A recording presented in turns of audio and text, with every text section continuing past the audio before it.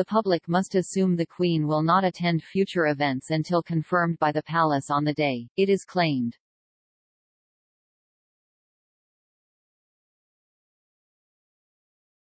Her Majesty's presence at public engagements will be a bonus but not guaranteed under alleged new palace plans following several health scares, including a brush with COVID.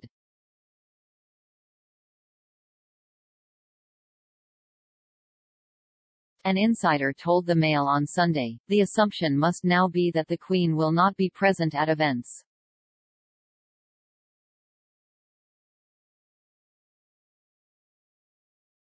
If Her Majesty does attend, it will be decided on the day and she will be accompanied by another member of the royal family.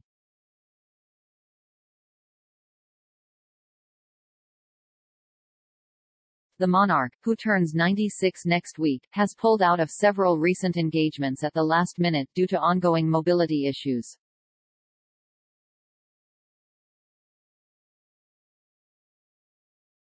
The monarch missed the Easter Sunday service in Windsor, despite usually making an appearance.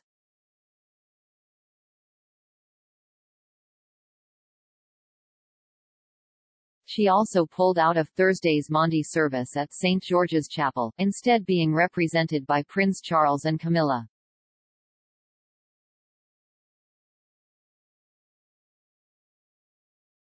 It was the first time he had taken his mother's place at the event, which marks an important fixture in the royal calendar, and highlighted his increasing role within the monarchy.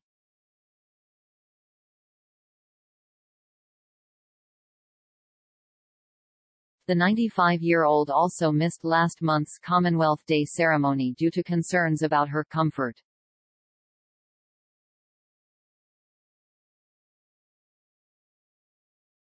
And the head of state has been seen using a walking stick over the last 6 months and in February told a visitor at Windsor Castle, "As you can see, I can't move."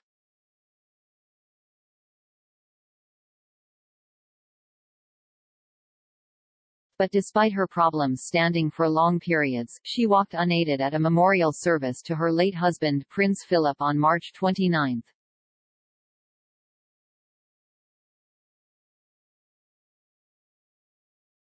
And she received a $110,000 golf buggy to help her get around and fulfill future engagements, and had a wheelchair-friendly lift fitted at her favorite Highlands cottage.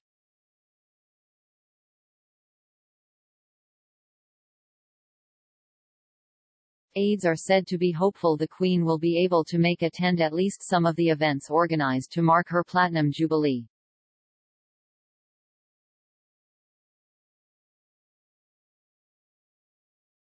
But under the new arrangement, this may not be confirmed until the morning of.